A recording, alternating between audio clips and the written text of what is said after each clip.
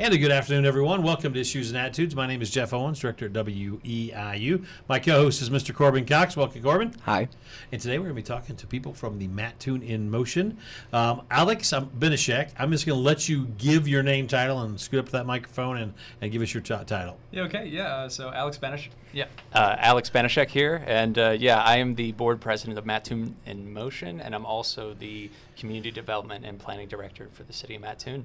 All right. Carolyn, everybody knows you, but we'll have you introduce yourself today as well. So, Carolyn Cloyd, I work for the Mattoon Chamber of Commerce, and I'm also on the Housing Committee for Mattoon in Motion. And one of the things that we have you in today for is really, I don't want to call it a housing crisis, but there's a housing issue in Mattoon in the area that maybe people aren't so well aware of, and you want to talk about that today, Alex, and kind of go through some of the whys and wherefores. So why don't we talk a little bit about the issue and go from there? Yeah, absolutely. So, in Mattoon, I think it's really important for us to look at data to see where we are in comparison to other places and what our general landscape looks like, right? So in Mattoon right now, most people might be surprised to find out that 31.6% of our housing was built before 1939, right? And with only 1.5% being built since 2010. We have about 8,012 active housing units in our community, with about 884 potentially vacant, abandoned, or deteriorating, homes in our community. And we call those VAD properties. That's the acronym. Looking at that initially, I'm sure some folks are like, oh no, like we have 884 vacant and abandoned homes. Like, isn't that bad, right?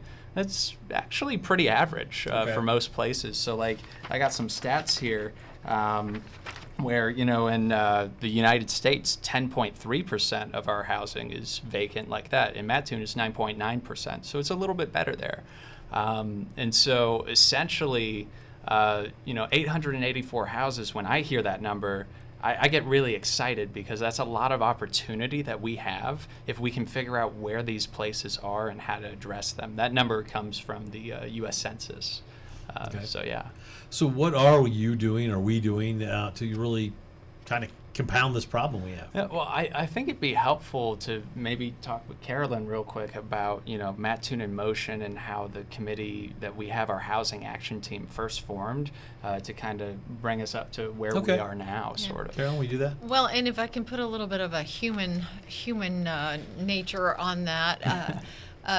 All those stats, what that means is people are coming here. Some of our larger employers are trying to bring people to town, and they can't find housing. Alex and Ed Dowd and I were on the Move to Mattoon committee trying to move some remote workers, and they had trouble finding housing. So what we're doing on the housing committee is just looking at various ways that we can make either it easier for contractors to build housing, or what we can do with the old stock, as Alex mentioned. Looking at things like new TIF districts. We're looking at, how to, bring in contractors to do, not bring them in, but, make it where it's viable for them to put in subdivisions, multi-family housing. Everything. We're looking at everything. Isn't it safe to say we're looking at everything? Yeah, absolutely. And just like in the past, our committee had really focused on like smaller rehabs, things like that. And so now we've sort of shifted to a more macro level than micro for that. And so, the main thing we're doing right now is actually conducting a housing stock survey. And so we partnered with the Illinois Housing Development Authority, which is a 18-month partnership with IDA, where essentially they're providing us with the tools for a community-wide needs assessment survey, and then also a GIS walking survey, where literally we are going to survey every single home in Mattoon for exterior condition, things like that, so that we'd be in a better place to know where some of the issues are in our community, but also to have data for grant applications, things like that. Okay. What's the timeline like for that? Like, how long would that type of survey take? So we're hoping to be done by November. And there's, again, it's kind of two separate segments there. So the first one is essentially just a survey that we're sending out to the community. You can look it up on the city's website. We also have QR codes that we can put around for as well. And essentially, we're trying to get that done in a couple of months. Right now, we're at 313 responses. I'd like to see 500 to 1,000 before we know that that's statistically significant, right? But then the walking survey, that's probably November, December finishing up, but we're hoping before that so it's not as cold for our volunteers.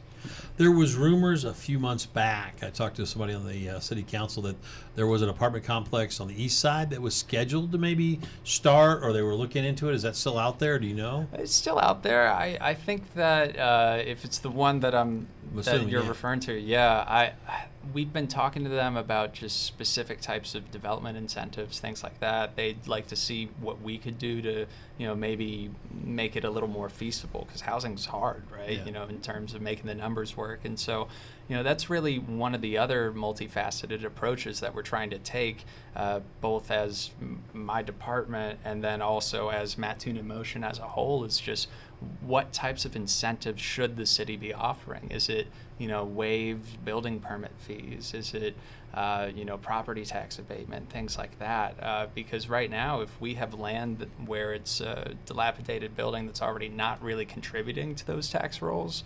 I feel that we'd be able to save significantly just because, it's money that's already not being paid. So if we defer that for 5 years to get a house on the tax rolls after 5 years, it's definitely worth it.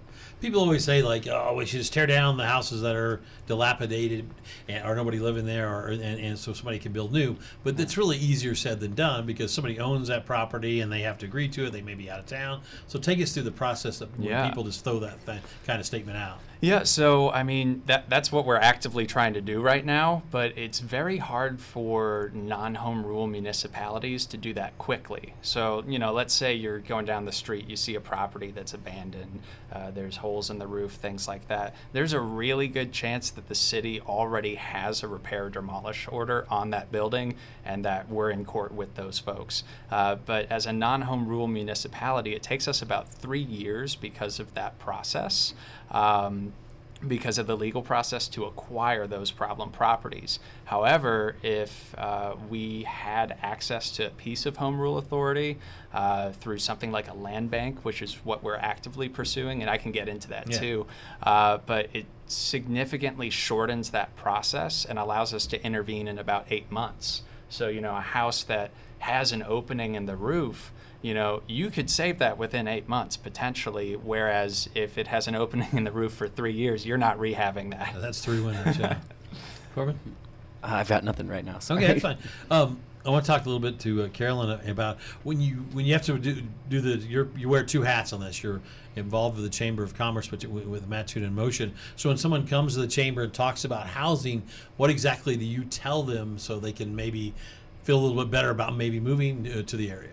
Well, we do tell them about the housing committee and that we're very active and trying to get things moving. We actually had, I won't say the employer, but an employer, they have a lot of problem with new people they're trying to bring here to work for them, finding housing, but they had one, it was going to be, I believe, it was somebody that they really wanted to employ, and they changed their mind and decided not to work here because they were having trouble finding a house. So, I mean, it is something that's going on across the U.S. It's not just happening here in Mattoon, but we do tell them what's going on, and what we also do is we do get them in touch with landlords and real estate agents to talk to them, because, there's something out there. Probably it might not be what they want to end up in, but until some of these new housing options open up. I think I was talking to a realtor friend. Somebody here was buying or selling a house, and at one point, like within the last 6 minutes, there was only like 6 months, not minutes. 6 months, there was only like 5 or 6 houses under 100,000 even for sale in this entire county. And that continues. That problem continues. So because I've heard people say there's very inexpensive houses available and really expensive houses available, but nothing in the middle. Yeah. That's still the still the same problem? Yeah, I'd say currently, yeah, but moving forward, that's what we're trying to attract here. And so, by being a little more proactive, and we're working on 2 separate potential subdivision developments, which is really exciting. Yeah. And trying to figure out where is that sweet spot. Is it 100 and up, or is it something a little bit lower than that? But I'd say, for what is available, it's not necessarily a negative thing. For me, it's very positive. Like, I'm originally from Sarasota, Florida, and I just purchased a home here recently.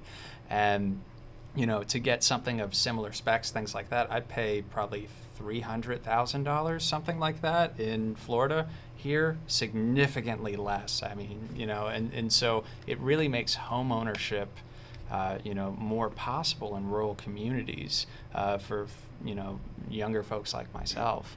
And because of our area, there's actually a lot of programs that folks don't know about, and so we're trying to also educate around that too, like the USDA 501 and 502 programs. You can purchase a house right here in Coles County, 0 down, 4% interest.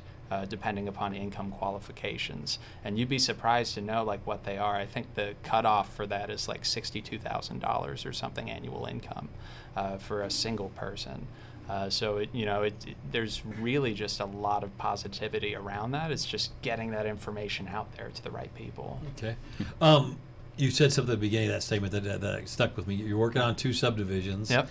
You can't just throw that out there without me asking, where and can you say where? Yeah. And, yeah. So one of them I can't, but the other one is city-owned property. It's 30-something odd acres on Old State Road, and so the idea is we're trying to develop it in a way that is cost-effective, but at the same time provides quality housing, right? Because, for example, as a new homeowner, I've learned what asbestos tile is and things like that. And, you definitely don't want that when you're trying to attract folks to a community. And so with this, we're actually talking about modular housing, not, typically like a trailer or something like that. This is prefabricated and, really high quality stuff. There's actually, specific brands that we're looking at to have in that area. And I mean, if you look at like what part of Old State Road are you? Oh man, it's near where Brookstone is. Okay, in that area. Yeah, and the idea is essentially, they're sturdier than stick-built homes, 2x6 construction, things like that, and they're also, more uniform in the sense of, you're going to have consistent quality every time, whereas with stick-built, sometimes things can happen during a project. So. Is some of the development obstacles the fact that we're kind of landlocked with farms and they don't want to sell or they can't sell, or for the city limits? Because most of the stuff has to be inside the city limits, correct? Yes and no. Okay. I mean, well, explain that if you could. Yeah. So I mean, there are plenty of homes that are outside of the city limits. I mean, you'd be surprised to see the number of places that have Mattoon addresses, but actually are not within Mattoon proper on the district map for that. But for this one, it is within the city limits, and it's really more so just how do we do that for the entire area, because as we do that, more folks will come here. It's good for Mattoon, it's good for Charleston, and everywhere else. Okay, good. There can be a lot of stigma around that type of cost-effective housing. Have you guys encountered that throughout this process? And if so, how have you dealt with it? Yeah, so I got a whole thing on this piece of paper for it. That's a good question. And so, because I think too, when it was first mentioned in our meeting, I think everybody kind of went, "Ooh," right? But I was quite impressed, so he'll be impressed. Yeah, and so with some of these processes, specifically with IDA's community revitalization programming, it is going to enable more affordable housing to come to our community, but I want to specifically state that it's not low income. It's affordable housing, and that's for everybody, regardless of what type of income you have. So a good example of this is the average per capita income in Mattoon, so just one person, is about $25,392 annually, which is about $2,116 a month, right? And so affordable housing for that person is 30% of their income. And so you're looking at $634 on average monthly. Whereas a family that has an income of about $100,000 annually, things like that, affordable housing for them is nearly $2,500 a month. So essentially, we just need to make sure that it fits within that 30% range for all of our residents and folks that are interested in coming to the community. But yeah, getting around some of that stigma, is definitely a challenge. But I'm confident that as we continue to engage the public like this, we'll be able to get that information out there to folks. There's also something about rehabilitation grants for people's homes or condos or whatever. Can you talk about that? Yeah, so basically we are working on a grant program utilizing some locally sourced funding, not from tax, just donations, and then also from state grants to essentially establish some type of rehabilitation program for homes. So we're thinking somewhere around the $10,000 range per homeowner has to be an owner-occupant. And again, we're not launching this program yet. We've only secured 50% of the funding, but the idea is to make that available for about 50 homes or so. And so it would be any right-of-way improvements. So it could be, porches, roofs, siding, things like that, paint, windows, and it's essentially a copy and paste of a really successful program out of Macomb. I was talking with so you stole it, basically. Yeah. Oh yeah. I literally had a phone call with John Bannon, their economic development person. That's there. Awesome. And I was like, hey, can I steal this? He's like, yeah. I get it. Be nice. This is our story on WEIU. We stole it from Penn State. No, we talked to them too, so we get it. Carolyn, you also, I mentioned, and I wrote it down, I'm going to not have the details on this, but you also just were awarded another grant for something, and you recently, can you talk about that, or should that be Alex? That would be Alex. Okay, sorry. As I catch him in a drink of water. Yeah, sorry, could you say that again? There was a grant that you said you just recently were awarded, and I wrote down grant because when you walked in, I didn't get into details, but I just didn't know if you want to talk about that as well. Oh, gotcha. Related to, the AmeriCorps one. Yeah, that's gotcha. Yeah, so, a little separate yeah. from housing, but, essentially, we have received a federally funded grant from AmeriCorps to have 7 AmeriCorps National Civilian Conservation Corps members come out here to our community and build trails out at Lake Paradise. It's really just a testament to national service, bringing folks together, the importance of it. I've served 5 terms in AmeriCorps. I can't tell you enough how much it's impacted my life and the impact that they're going to have in this community as well. I used to live out there, so my question would be, like, where were the trails? Would it be Gotcha. all the sides, or can you explain a little bit? So just the east and west side. So the city has about 110 acres of city-owned property out there. And so there's a cemetery area out there, right? And so the city has some property there, which we've already kind of cut a basic loop. I wouldn't recommend anybody goes on it yet because it's not ready. But they'll be out there from this Friday until November 7th, just creating high-quality trail systems for our residents there. And it's really part of a broader initiative where in our bike plan, where the idea is over the next 10, 20 years, something like that, we connect the Lincoln Prairie Grass Trail straight down to Lake Mattoon through Lake Paradise. And so, to provide some incentive for that, for grant applications and things, you need to have quality amenities there to, help with those types of linkages. And so this is a piece of that. This is a piece of, the city of Mattoon beginning to reinvest in that area and really, just start using quality of life as an economic development strategy. I think it's funny because nobody really thought about this 15, 20 years ago, and now Mattoon and Charleston have really become something where it can be that biking, hiking, and destination place. And because if you've noticed around Central Illinois, you said you're at Broomcorn this weekend, Carolyn, is everybody has their own niche. I think maybe that's the niche that Mattoon and Charleston seem to be heading towards. Yeah, it's exciting too. Yeah. So, yeah, and I mean, you'd be surprised to know that Illinois ranks 46 in the nation for access to public land. That's not so good. Yeah, and so anything we can do to kind of move that needle and get more people outside and engaged in the environment, I think is a win for residents. All right, we're talking today with Alex Benishek and Carolyn Cloyd from Mattoon in Motion. You sent me a ton of things, and I want to make sure I get through some of these. But everybody you really want them to take this needs assessment, correct? Yes. So what's the? I know you went through a couple of them, but is there going to be something they can go on? Everybody loves to be online now, where they can go online, answer questions, and hit it to you. Is that available? Oh yeah, It's an online survey, Okay. so yeah. Yeah, absolutely. I'll probably have Mattoon in Motion posted on their Facebook page right after this, and then have the city do it as well. It's also up on the city's website under the public notices. You might have to scroll down a couple Yeah. of them, but yeah. So, and everybody, like 5, 10, 15 questions, 5 or 10 minutes? or Yeah, what? yeah, it probably It took takes 7 minutes, I think, is 7? about, and it's anonymous. So completely. people, anonymous. some people don't like to take surveys, but it's anonymous, and it will help tremendously. Not to like detract the conversation a bit, but going back to the housing thing when we were talking about your plan from Macomb, you were talking about donations. You said you're about halfway there. What would you need to reach your donation goal? Essentially, that was just locally funded for that, but the entire program is set up to be about $500,000. We've raised half of that through commitments.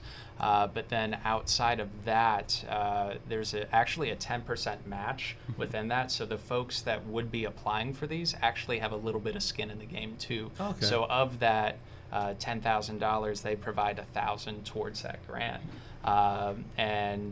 If that's something that somebody wasn't able to afford in that moment, we'd actually most likely run it through the city's revolving loan fund, and then provide kind of a letter of, just ensuring to the contractor that it would be paid.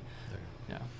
Do you sit down and have meetings individually with developers, contractors, construction people, or do you try to do it collectively, or how's that work?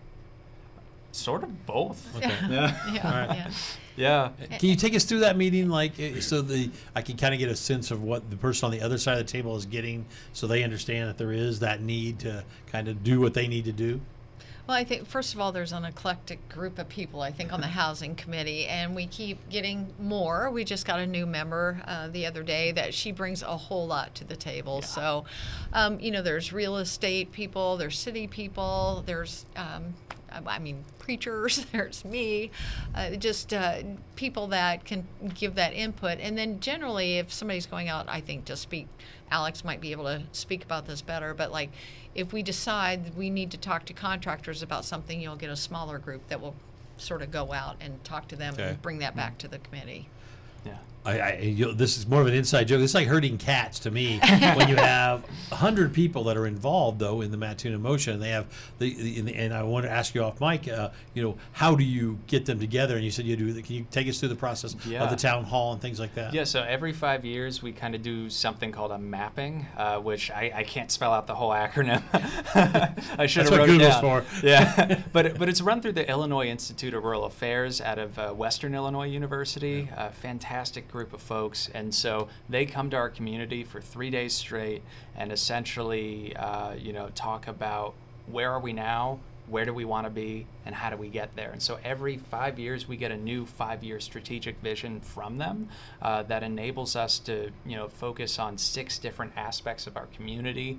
You can see it in action through the work that we do, and also what's happening in Charleston with Charleston Can right now. Yeah. They just did it for the first time and they're doing a fantastic job. So you can really see that all over Coles County. A couple of questions for Carolyn. The Chamber Expo is coming up. Can you tell us about that? It's on October 5th, and we've already got a lot of vendors signed up, and Taste of the Expo. Everybody loves Taste of the Expo. Get all these different tastes of different restaurants. So we're excited about it. Cover anything for her on that? Where is that at? Is that at the mall in Mattoon? It's at the Cross County Mall, and it's probably one of the biggest expos in. So I was going to say, I think I've been there without realizing it, actually. Yeah. If you go out there and there's a bunch of vendors in the middle of the mall, that you're was there. it. Yeah. There you go. Yeah. When you, Carolyn, you seem to be involved in like everything in the community. How do you kind of keep everything in line with your Mattoon in Motion Chamber and all the other events that you kind of support? I don't know, really. I guess I just I was expecting a great answer. I keep plugging away, and a lot of them are just interconnected, if you will. Yeah. Working at the chamber, it sort of fits in with the Mattoon in Motion thing, so it all just kind of runs together and smooths together. And Alex, what would be you day to day? I mean, can you take us through maybe a day? So essentially, really depends what day it is, because there's specific ones for council meetings, things like that. But typically, could be zoning questions that pop up, things like that. Can I build a house here? Typically the answer is yes, and things like that. But then I'd say, then it's meetings with community members, really trying to get input from folks about, what they want to see in their community. And then with Mattoon in Motion, it's scheduling everybody's time, having the meetings consistently, and most importantly, following up, because that's how these nonprofit organizations just, stay alive. We have not yet talked about workforce development, another need in our community. Can you talk about that? Yeah, so we've actually recently spoke with Coals Together, and they have some pretty interesting ideas about how to partner with the Move to Mattoon program. And so, one of the potential things that we had thought of in the inception of that group is, maybe this just isn't only for remote workers. Maybe this is something where, we can kind of have a funnel from our partnership with Make My Move and other organizations that have gotten us a lot of media attention to really showcase, the incentives that are already available in our community that, maybe aren't as advertised broadly. There's a lot of places in town that have sign-on bonuses, things like that, that I think quite and some a few incredible folks, ones from what I hear lately. And phenomenal. Yeah. And so really just trying to get that information out there as well. And so that's really one of the big ones that's coming up, is that we want to facilitate that conversation a little more, and then hopefully develop something out of that. We got a couple minutes left here. The sports complex, you want to talk about that a little bit? Oh yeah, fantastic. Everything is going ahead full speed. I believe we're finalizing some TIF things right now, which should be by the end of this month. So, a lot of neat developments associated with that, most of which I can't talk about, but just be prepared for something special. Absolutely. He can't leave, though, until he gives us a couple of facts. Yeah. Oh, there you go. Minute and a half left. Anything I forgot? Or do you want to I can ask you silly questions, so it's your call. You got so much going on. I mean, we just want to push, if people would take that housing survey. It is so very important. I think it's very easy for people to see a survey and they're like, but this is so important to what we're trying to get done. And honestly, if you are interested in housing in Coles County and you want to come on out, it is the first Thursday of every month, 10 a.m. at City Hall, the Mattoon in Motion Housing Action Team meetings. We need volunteers to do our walking survey, which is separate from that one, where we're literally going to 9,000 parcels. Okay. And while you're saying that, just I guess let this be a notice to people in Mattoon. If you see somebody outside your house, looking at your house and taking a photo, that will be us. Okay. Yeah. The Ring doorbell will alert us on. So, all right, I'll ask you a few questions then. All right. What country would you like to visit? We'll go left to right. Ireland. I would love to go back to Macedonia. Austria. Yeah. Austria. All right. Popular movie you've never seen that you hear people talking about? Star Wars. Never. Star Wars. I've never seen it. Oh my gosh. Calhoun, yeah. Jeez. Fight Club. The second Godfather. Most famous person you've ever met? I think I asked you this before, right? Or not? No, you asked me a different question, but I'm never good at this, though. All Go right. to Alex, and I'll come back. We got 10 seconds. So Alex. Jerry Springer. Jerry Springer. I haven't met it. You. Hey. Okay, I'll go. A man named Sterling Mace. He was a veteran, so he might not be famous to you guys, but he was to me. That's good. Well, thanks for coming in.